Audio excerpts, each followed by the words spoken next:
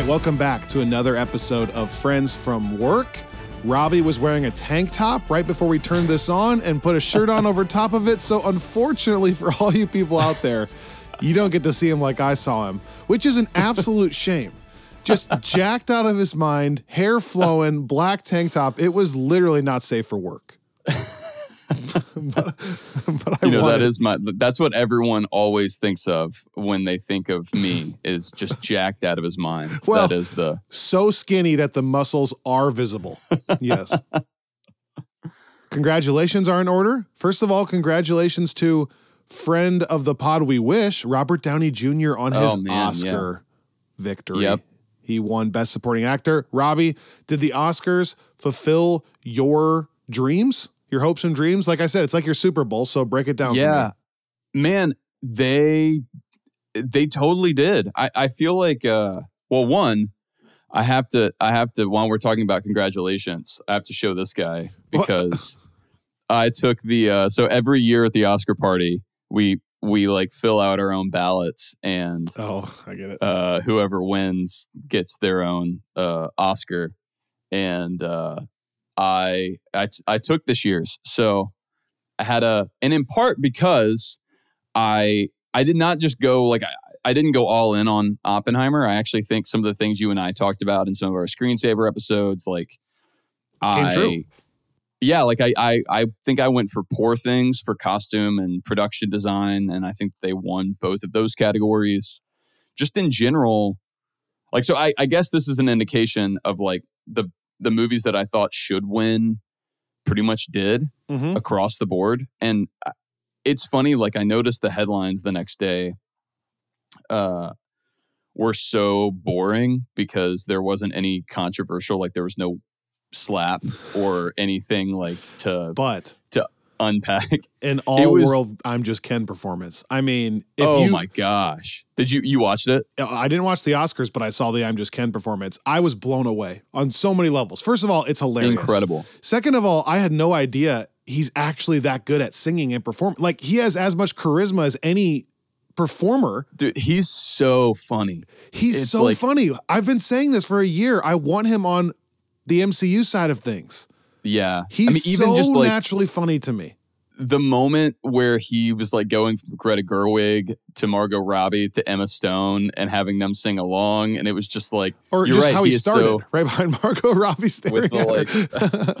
I loved how he treated all the male band members. He would hold their hand as he walks by them, you know?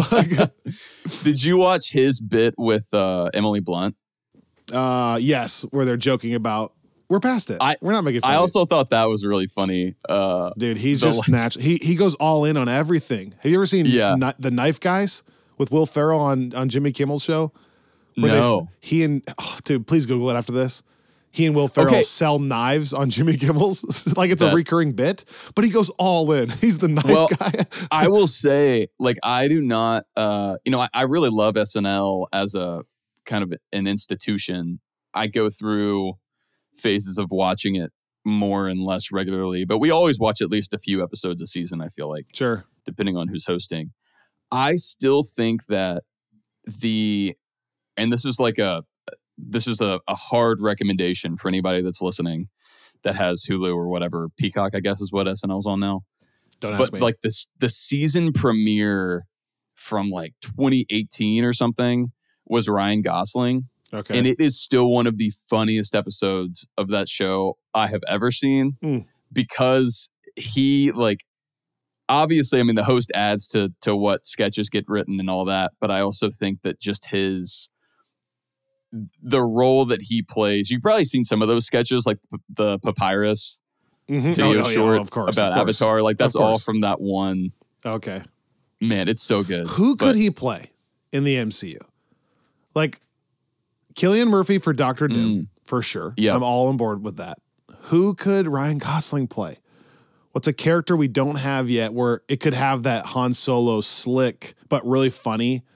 He would be like a Star-Lord. Would be a perfect example of what he could be, but now it's already cast. You know what I mean? That's kind of the vibe I'm thinking. Yeah. No, I feel I think Candace and I talked about when we were reading the Matt Fraction Hawkeye stuff. He could be Hawkeye. I think the version of Hawkeye in the comics, Sure. like that isn't, But I'm saying from now on, it's too late. He's not doing that. But if he were to join, is there anybody left? Well, I feel like people have talked about Ghost Rider, but I think that like it's too intense. I don't.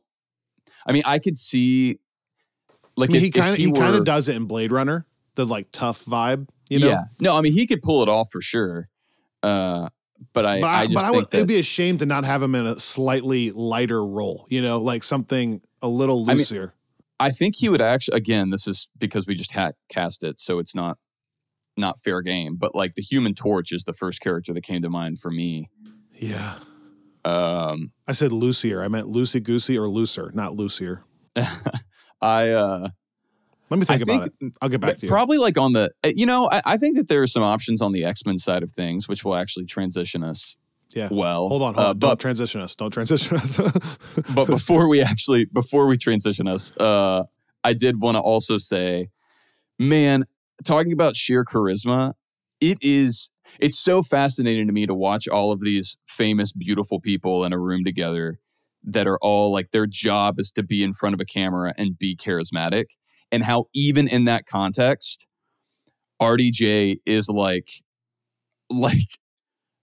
shining like way beyond like almost anybody else. Gosling is like another example of that. Like it's so interesting seeing people like even it's like whenever I don't know, it's like an NBA player or something where like obviously sports metaphor, please go. Like if they're like just going to play pickup with a random person, they look incredible by comparison, but then you've got like the Michael Jordans that look incredible by comparison to other NBA players. Sure. And it's like it's just like I've watched a lot of his award speeches through the whole Oppenheimer run.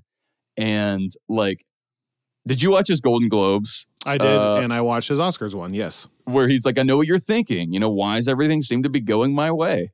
It's just like he's so quick and funny and charming and like it just I loved watching him the whole night. He was so excited for everybody else.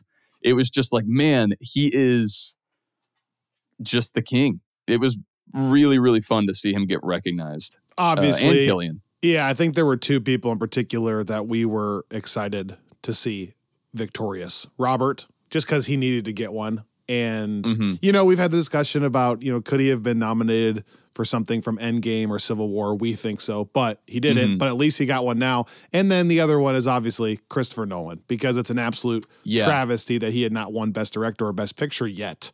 And he did. He won both. So and he was such the star of the night. You know, like everybody that won for Oppenheimer. He took the very professional high road in his speech.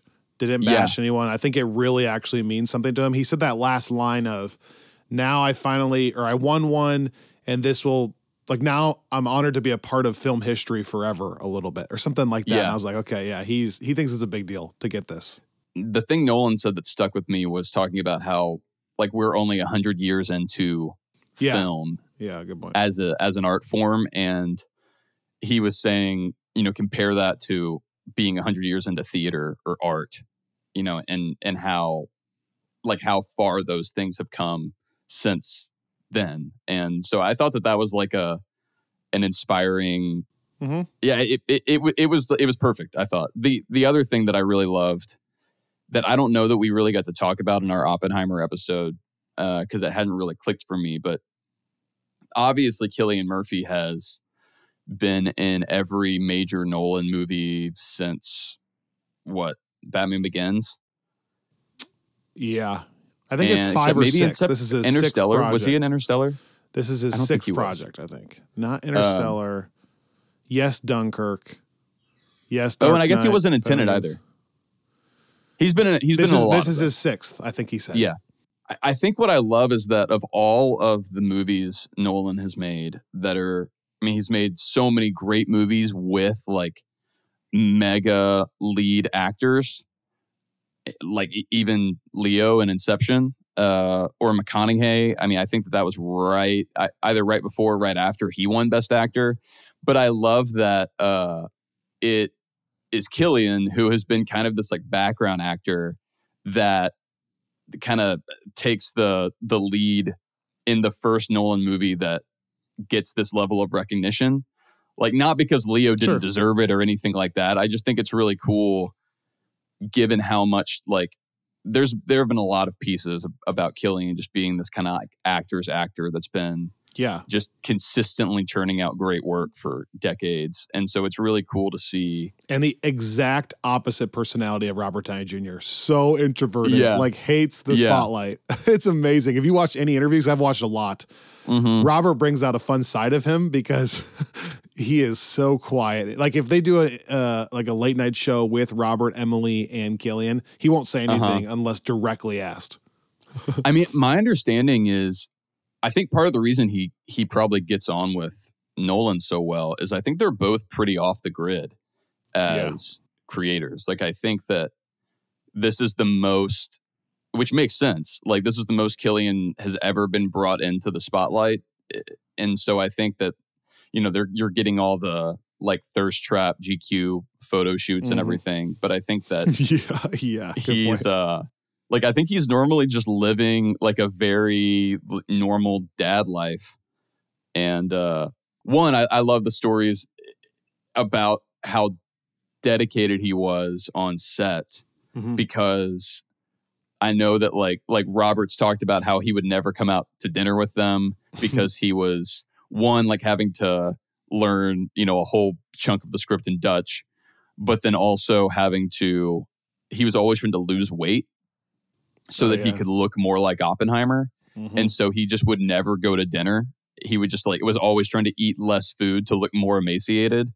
That in and of itself is never that impressive to me unless it is like, I think Jared Leto is the kind of actor that like does things like that, but I just don't feel like there's anything to show for it. It's like, okay, you went through all of Morbius. Shots fired. In like, you know, walking on crutches and using a wheelchair and for Morbius. Like I don't think anybody came away thinking that dedication paid off. But I like that like Cillian did, like to go through that, to slowly like pay your dues and then to just get that kind of recognition. I was just in general, I was really excited because for so long, like I was so afraid, I guess, that it was going to be a moment like Angela Bassett in last year's Oscars, where it's like, man, like I love Everything Everywhere. I love Jamie Lee Curtis. That really feels like the wrong call. Oh yeah, I forgot about and I'm that. a bummer. That's a massive wrong call. That movie is so good, but Jamie Lee Curtis is good thing number 30 in that movie. And it's not her fault. It's just the nature of she's hardly even in it. But I mean, we just watched Wakanda Forever, and I just kept thinking, like, holy cow, man, Angela Bassett is just out of this world. And so I think the only Ludwig Göransson is the other one that I was going to be really bummed if he didn't get recognition. His second time now? Yeah. And which is crazy because he's like so young relatively. But 7 total awards for Oppenheimer. Yeah, I was trying to think. I'm pretty sure, unless, you know, it was an award that was off screen that I missed, I don't think Killers got anything. Killers of the Flower Moon didn't. I'm debating if I should say this. Oh. I'm really starting to Martin Scorsese is starting to get on my nerves. I was going back through his filmography, and I said in that episode, I really like his movies. I don't know if I really do like his movies in general. And then he's becoming kind of obnoxiously loud. You know, he's the anti-Marvel guy, which I can deal with a little bit, but he just says some stuff that I'm like, I don't know. I think he's losing touch. So apparently, I think I read this right, that he's never won actually Best Picture either. He's like over 12 or over 13. Either way, it's something like that. I know he's won best. I think he won Best Director for Departed. He's never Departed, Best Picture. Never won Best Picture. Yeah, I think that's right. He tweeted or said something in this article where he said, if Killers of the Flower Moon doesn't win anything, I'm going to go make a stupid bad movie out of revenge. It comes off to me like, oh, my movies are so good and so elevated that if I don't win one, I'll be shocked. And I watched it. I'm like, it's a good movie, but I'm fine with you not winning one. I don't know. Me and him, we're growing further and further apart. I do not like his opinions, and I'm starting to like his movies less because of it. I'm sorry, that's hot take. Yeah. But it's getting on my nerves. It's like, dude, that comes off as like really egotistical, especially to something that I feel like doesn't deserve the hate in Marvel Cinematic Universe. Yeah. Like, I don't know if he was implying like, well, I'll go make a blockbuster instead. You know, it's like, come on, dude. I mean, it's elevated over all of us. Wow. Congrats. There are other, to me, I think I was going to be disappointed if I never thought that Killers was going to win unless it was some kind of just nod to his career in general. Like we kind of talked about, maybe that was factoring into I the thought RDJ Lily stuff could too. win, or some kind of like costumes or something. So I think I was kind of surprised that Lily didn't win. I was happy for Emma Stone. I have not seen what the reaction was to that, but she seemed think genuinely surprised. Yeah, I mean, which was also charming, and you know, like if something, she did. I related to the 3-year-old bit when she thanked her child. 100%. Yeah. Okay, we got to move on. This is an X-Men episode. Holy cow! 20 minutes in. Now I gotta call it Oscars and X-Men. I know. Although we did have on the schedule originally an Oscar debrief. The last thing I was going to say, I think I got to give it to the only things, I guess there were 3 categories that I think, I guess maybe 2 that could have gone the other way. Because I'm happy for Emma having won. I was going to be excited to see Lily Gladstone win that. But one, I'm not upset about it because Zone of Interest did some really great things with sound. That is the one category Oppenheimer didn't get that I think it probably should have. And that was the one category I said it was going to win in my initial review. Whoops. Oh, right. But I mean, still, one score. The other thing for me was two movies we didn't really talk about, but Anatomy of a Fall won Best Original Screenplay, I think. And that movie was great and really interesting as a lawyer because it's all about like the French legal system and this murder trial. But I was gunning for Past Lives there to win the best original screenplay. And I say that here in closing because that is one of the movies that if we had more time, I was really excited for you to watch because I think you would really enjoy that one. Okay. As kind of like a sort of kind of in the La La Land vein. I can still watch it even if I don't talk about it here on this podcast. So no, exactly. That's why it's like it's always Oscar season at Friends from Work. at the Earle household. At the Earle sanctum it is. Will we see Dune Part 2 here at all next year? Maybe. I have an audio engineer friend who never talks to me about movies. Not a huge movie guy. I got a text last night at 11:30 p.m. I didn't see it till this morning that he had just walked out of the theater and was blown away by Dune and said, I can't get over how good it sounded and looked. And I said, dude, that's exactly what I said. It's probably the best looking and sounding movie. He was all the way in the weeds of like, they had to have done all ADR with the dialogue because it was so cleanly mixed. And I'm like, yeah, maybe, but he was all, but still, like that is the takeaway even from like nerds. It's from audio nerds. It sounded so good. Anyways, before X-Men, my last congratulations as a follow-up to a week and a half ago. Congratulations to friend of the pod, Kirk Cousins, on a brand new contract. It's just staggering. Yes, he already has a lot of money, but anytime you put pen to paper, and when you put your name on a piece of paper, you're going to get a $50 million signing bonus with another $50 million guaranteed regardless of what happens, with the potential of it being up to $180 million more. I need people to put that in perspective. He's our age. Yeah. He's not like a wealthy billionaire CEO that's 60 years old. He's my age, and he's getting another $50 million check. It's not all about the money. I'm just saying from my perspective, that part is so mind-blowing to me. So we talked to him right before, like while these decisions were kind of getting worked out. He's going to the Atlanta Falcons. So I have so many mixed emotions, by the way. Like, I know he does too. Like a lot of sadness to be leaving Minnesota. So if any Vikings fans are listening, know that I'm still kind of in the grieving process, but I'm going to be eventually so stoked about Atlanta. For me, he's going to now be 3.5 hours from me, which is so cool. So just seeing him a lot more, but also going to a ton of games. The Falcons are more a part of the culture down here, obviously, than the Vikings are. So, and he's really stoked on the opportunity. Like, he's had some unbelievably special conversations with people from Atlanta. They really believe in him, which I think it feels good to be believed in.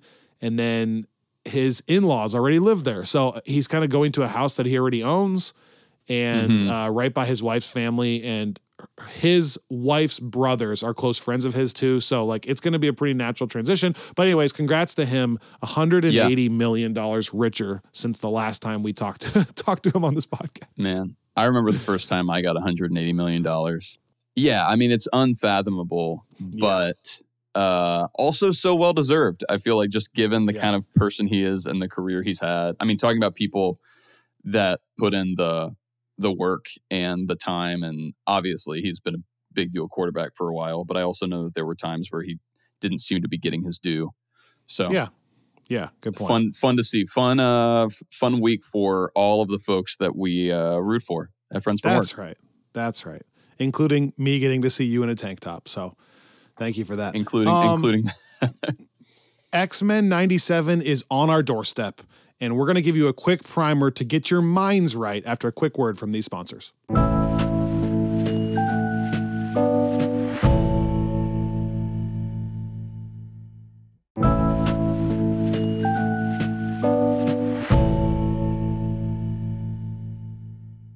And by the way, check out NerdRiot.shop and use the promo code FriendsFromWork if you want to check out some X-Men stuff. They have some cool X-Men stuff on there.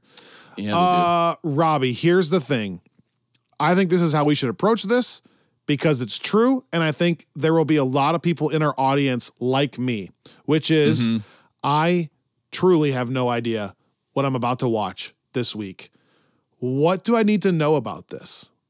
I have some specific questions, but I think just inform an audience that doesn't know anything about it. Talk to me as if I'm 5 years old and tell me what I'm about to see.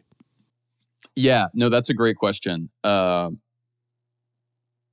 I think first off, it's just important to recognize, because I don't know that we've really delved into this, certainly on the main feed, how monumental this show was in so many ways. Like, to start, well, even there, so this is a continuation of the show of our childhood from 97.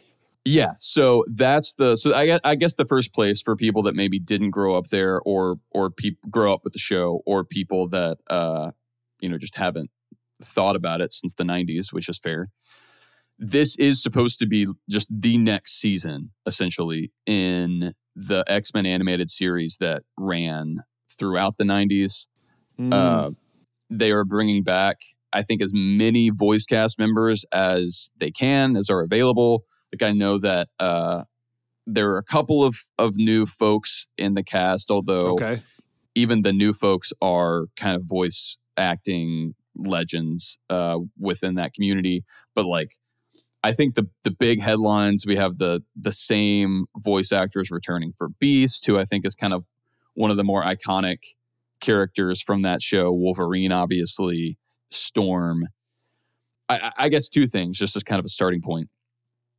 One, this really did introduce an entire generation, like our generation, really, to the X-Men, but also to Marvel stuff. You know, we've talked about how Marvel almost went bankrupt in the 90s and all of all the reasons why Iron Man shouldn't have ever happened. Mm-hmm. The one thing that was kind of keeping Marvel afloat through this period was the X-Men stuff. And this show really took that from a primarily comics audience to like a household name, and became this aired once massive. Once a week on Saturday mornings. Is that correct? Yeah, I think so. I think sometimes they would do double feature episodes, like two-parters, but I think generally it was once a week, during the season. But, and this was pre or post Spider-Man animated shows? So this was pre the 90s Spider-Man animated show, which I've talked about as kind of my entry point, but only by like a year. That's why this really did kick off. Like, some people say that the Marvel cartoon universe that existed in the 90s was a prototype for the MCU, in that they introduced the X-Men property, which was really successful. The Spider-Man show was really successful. They also had, like, with varying success, but I still think a decent amount of viewership, like Iron Man, Fantastic Four shows. They had a Silver Surfer show, and it was all running on this Fox Kids, like Saturday morning slot. Okay. X-Men was to that era, what Iron Man was to ours, in terms of just like I was even Marvel aware fandom. of it without seeing it ever. I was aware of the fact that it was happening. So yeah. Well, and one thing that I think is kind of unique about this show compared to something like Batman, the animated series, which was the other big cartoon juggernaut, at least on the kids' side of this era, like, that show is pretty episodic. Like, the way that it works is, like, you have I don't know if you watched any of that growing up much. I don't think you did. I think we talked about that. But yeah. The nice thing about that show is you turn it on and you don't really have to know anything else. Like, every episode is fairly self-contained. They don't give every villain an origin story. Like, some villains, they just assume you're kind of aware of as, like, someone that knows Batman lore. And so it's like, whatever is playing, that's kind of its own thing. X-Men really kicked off the, like, long running stories, like a whole season long arc, where it's like, well, maybe every episode is kind of unique, but at the beginning and end of every episode, you're checking in on this ongoing thing with Xavier and Magneto. And it's like, that I think is also pretty significant from an MCU perspective, because it's laying the groundwork for everything is connected, everything has payoff. And then they did start, like, eventually merging, like, having guest appearances from Spider-Man, from other. And so it was I can see how that'd be a big deal back then. Did the show start in 97 or finish in 97? So I think the idea is this is the season that would have been in 97. I think it finished in 96. So it finished in 96. Oh. Yeah. I didn't know that. The other thing X-Men I was going to... 97 is a new name. The 97 is a new thing. Okay. Yeah. It was originally just X-Men, the animated series. Did any of these characters, were they supposed to have made the trip over to the X-Men 2000 series? Like, when you saw Professor X in the live action X-Men 2000, is there any carryover from the Professor X from this show? Or are they two totally separate things? Like, in terms of, like, continuity? Yeah, or like storyline wise, yeah. No, I think it was supposed to be a totally different thing. Okay.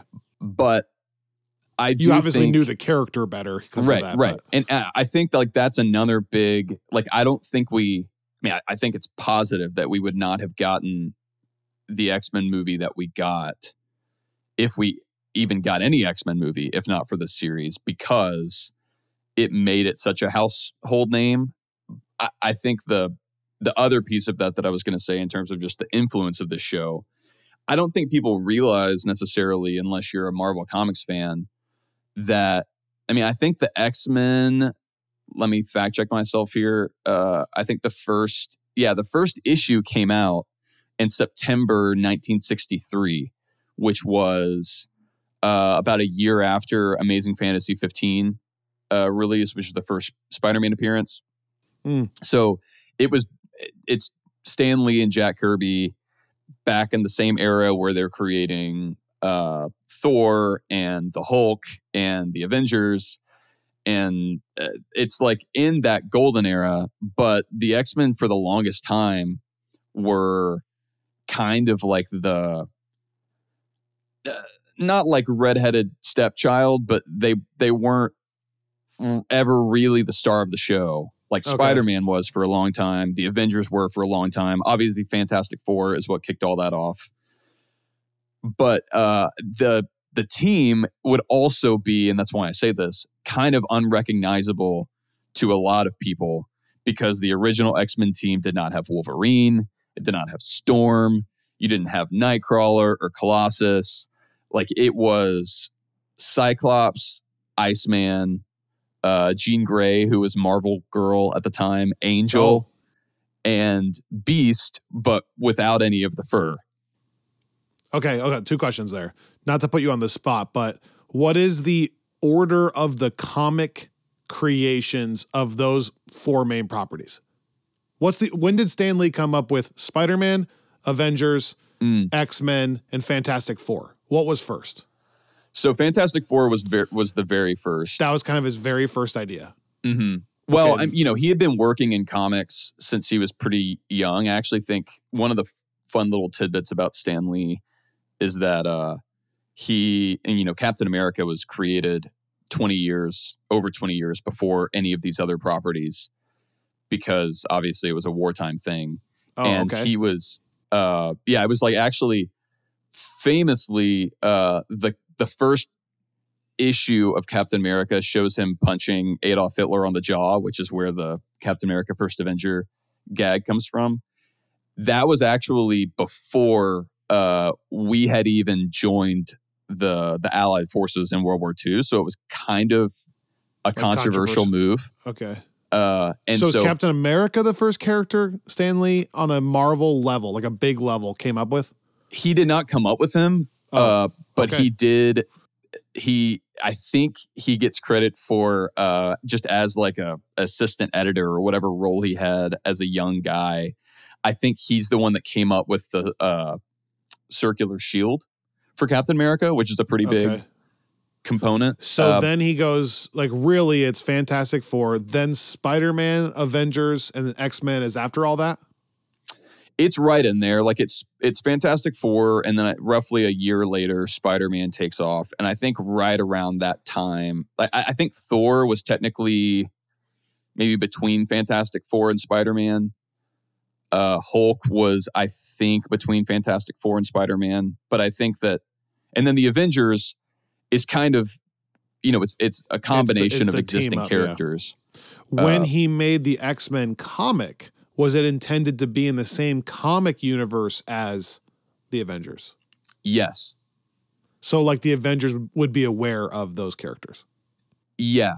And they were, even early on, you would have guest appearances. Now, one thing that you and I have talked about that I think becomes important now as we're talking about the MCU of it all, or will be, the Marvel Universe in the 60s was still so small that it made sense. Like, the Avengers were all of the kind of superheroes that were doing more like galactic? Well, eventually, yeah, but also just like they were doing the more like military style missions that we can associate them with on the MCU side. Obviously, they had supervillains and all that, but the X-Men were originally, like we've talked about, the kind of civil rights allegory. But, you only had a handful. And so it was a lot easier to say, well, like, these are the handful that are on the Avengers. This is how they all got their powers or the technology they use. And then this is like the Fantastic Four. They have a very specific origin story, Spider-Man. So it was a lot easier to like keep everyone defined. As the world grew out, I think it got a little messier. And I think the comics have struggled with the same thing we've talked about on the MCU, which is we now have so many superheroes and super people. Why are the X-Men specifically so discriminated against and targeted in ways that Captain America isn't? And they've dealt with that, but that was always the intention, to have them in the same same world. Another question. You know how the live action X-Men stuff is kind of focused on Wolverine? Yes, there's a whole cast, obviously, and they all do stuff, but Wolverine's kind of the focal point. Is that the case in the animated series? And if not him, is there one character that when you watch the whole series before X-Men 97, you kind of go like, the show's kind of about this person? Yeah, that's a great question, and that's kind of what I was teeing up. Wolverine does not even, so the X-Men were created in 63. Wolverine shows up in, I think, 75. Oh, wow. 12 years. Okay. So, I mean, it's kind of a crazy, there aren't really many analogs to that. It's like if Wolverine is one of the most famous superhero characters, period. But on the show, which I guess gets started roughly 15 years later, the team you see is almost unrecognizable from at least the way these characters were portrayed in the 60s, because they were going off of this like almost, it's not a reboot, it's all in the same continuity, but like in the 70s the X-Men get such a facelift. Yes, yeah, that it's like they brought a lot of new character designs in, and like I said, that's where you get Storm and Colossus and Nightcrawler, and most importantly Wolverine, who does, I mean, he really was the star of that property, and that property was the star of Marvel for a long time. So in the show, I would say Wolverine is definitely the character that is most memorable and gets probably the most attention.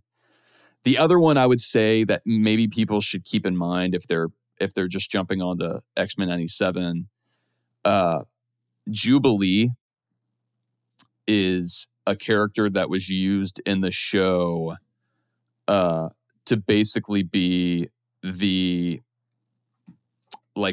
audience stand-in, where it's like it's a young mutant that the X-Men save. It actually has a lot in common with the first X-Men film, to your point, where like the kind of the role that Rogue plays in that first movie is kind of what Jubilee plays early on in the cartoon. And so you kind of you're introduced to the entire X-Men world through her. That's where we get a lot of exposition.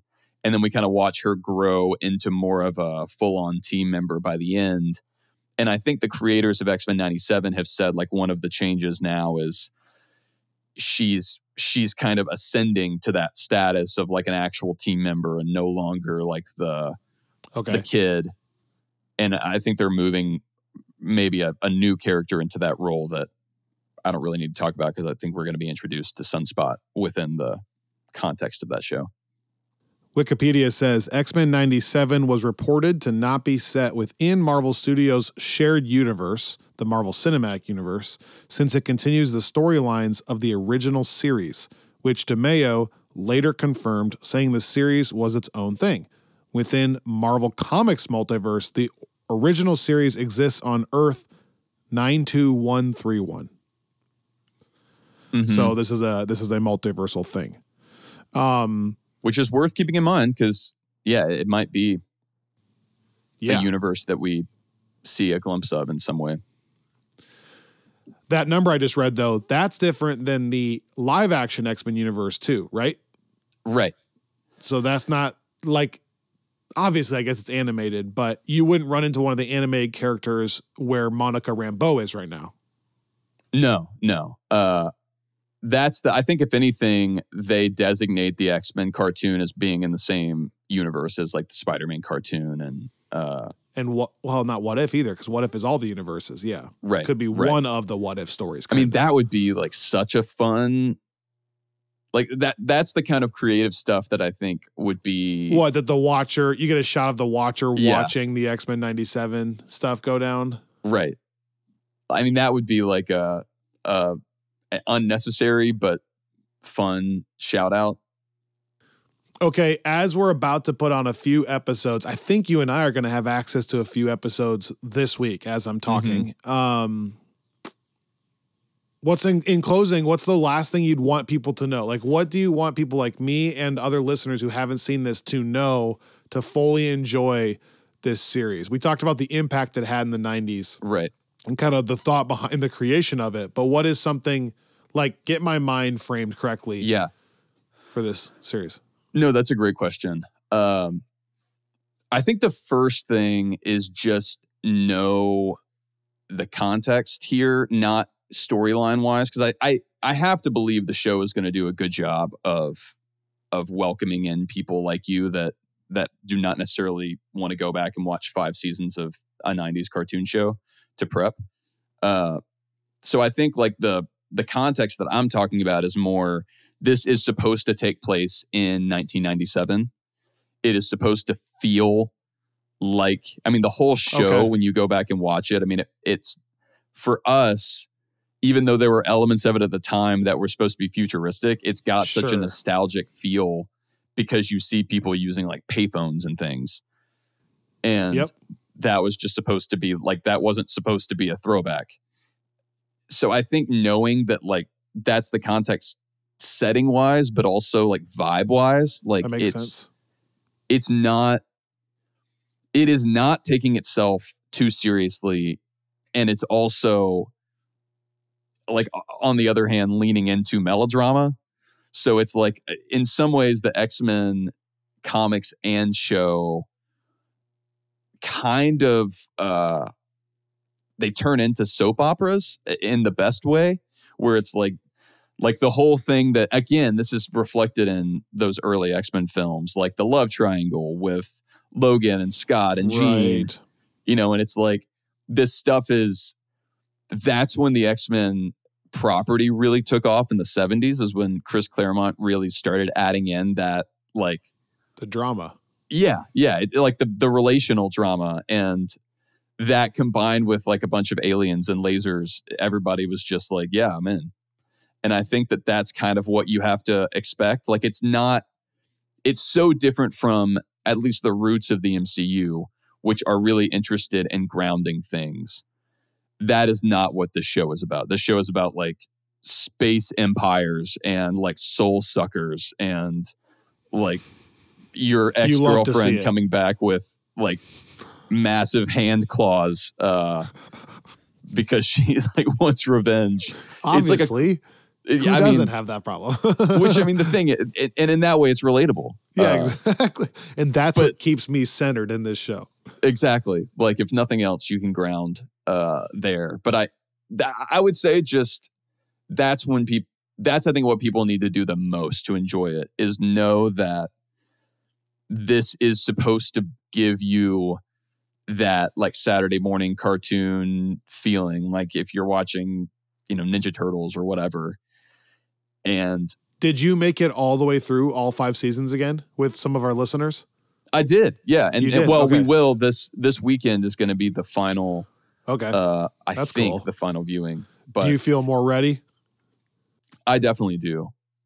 It's also been fun because we've been trying to recreate, you know, doing the Saturday morning watches and putting it in that context, I think has made it a lot more fun than just trying to like binge through it as quickly as possible. Okay. I think what we'll do, Rob, is let's you and I watch episodes 1, 2, 3, 4, whatever. And then if it's clearly picking up from 96 and something that, like, feel free to inform me if there's something that I should be knowing if I had watched the others, you know, whatever. There'll be some stuff, even if it's just an Easter egg. You could be like, oh, and that's kind of a callback to 1994 when this happened or whatever. So feel free to do that stuff as we go along. Well, and that's what I think. That's why I'm glad you haven't seen it, because I think that that'll be a good reminder. I do think, and this is a bit of a spoiler for people that that haven't seen the series, but also at this point, if you're going to watch live, I don't think that you have time to make it through all seasons. Sure. I say that. Some of our listeners are. Oh, you've done it. You could do it. I believe in you. Well, but I just mean like in the next week. But yeah, that's true. I probably could. But I will say the series ends giving the impression that Professor X is gone. Maybe like I'll leave it there. Like, through the entire season or series, Xavier has been the team leader. If you've seen the trailer for X-Men 97, I think it's maybe not that much of a spoiler. He is no longer leading the team. That's kind of where it's picking up. And I think that that's kind of the big question of like, what does the X-Men look like without Xavier? And we see like Cyclops moving into more of a leadership role, but I think we also see Magneto kind of moving to an Xavier type role. So I think What? it's a really different setup. That What the hell's going on here? Michael Scott style. I think it's important for people to understand that. That's like maybe the one big plot thing just to set the table that that's not like we're not in some weird universe where Professor X is not there. We're just in a maybe post Xavier moment within that universe. Amazing. I'm excited to have new content. For our listeners out there, give us a little bit of time to kind of feel out the rhythm of this all. You and I are going to watch a few and see what this kind of goes and feels like. There might be some room for us to talk about other things every week in conjunction with X-Men 97 and whatnot, depending on how it goes and what the weekly release is like and stuff. So, well, what I'm so excited for you to watch this while we're going through our movie rewatch, because I think the show is generally seen as very, very comic accurate. Okay. And the seasons that exist are kind of like abbreviated versions of like, a decade or two of X-Men comics. So for you, it's actually going to be a great, like that will be a great primer so that you kind of understand who characters are more or less in the comics. And so then whenever you see like Gambit show up in X-Men Origins Wolverine, you understand like what the comic version of that character looks like. Sure. Or like the Blob, and what the comic version of that character looks like versus. Which I don't know. So yeah, I think that like I think it's going to make for some really fun conversations and really link up with the reviews we're doing on the Patreon side. And we can't say who yet, but you and I are maybe going to have a chance to talk to a few of the creators of this show or actors from this show. Yeah. Which could be a really fun tie-in with a specific episode. If we did a few of them and, hey, we're talking about episode 4 today, but also hear from so-and-so on their experience with episode 4, which could be a really fun way to go about it too. So if you subscribe to Friends from Work Plus, which you can find on our website or Discord or whatever, last Thursday we released X2 United, which is an absolute banger of an episode. And then the way we're rewatching it, and a movie, is every 2 weeks we're doing another one. So not this week Thursday, but the following Thursday, we're going to be doing X-Men First Class. So we kind of took a step backwards in the timeline. We explained why over there. So even if you're not a subscriber, you can be rewatching at the same pace if you want to those films with us, and then hop on Discord or wherever, send us an email and chat about it, which we love to hear from people. And so just on that front, it's X-Men First Class, and then we're going to do X-Men Wolverine Origins, or Origins Wolverine. Yeah. That's where we're at there. So if that sounds interesting to you, check out Friends from Work Plus. But over here on the main feed, mainly talking about X-Men 97, which releases officially, I think it's going to be on Wednesdays, is my belief, with the first 2 episodes releasing the first night.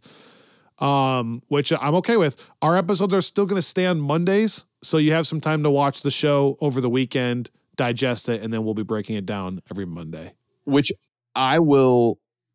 I like that the episodes are coming out on Monday. I'm sure that we will watch them more or less when they come out. But I would encourage people. It's been so fun doing our Saturday morning viewings of the series as we've been rewatching. Keep it on Saturday morning. Yeah, I mean, I was kind of bummed that they didn't take the opportunity to follow up on that time slot. Good point.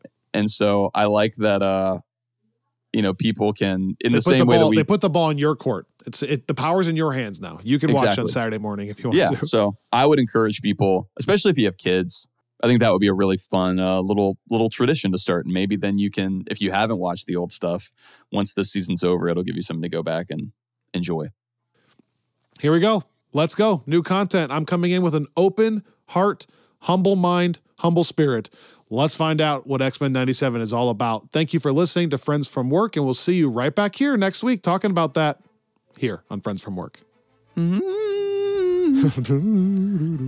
Speaking of, as the outro music is playing, Laura Cartman at the Oscars was fun to see. Giving us a little X-Men music.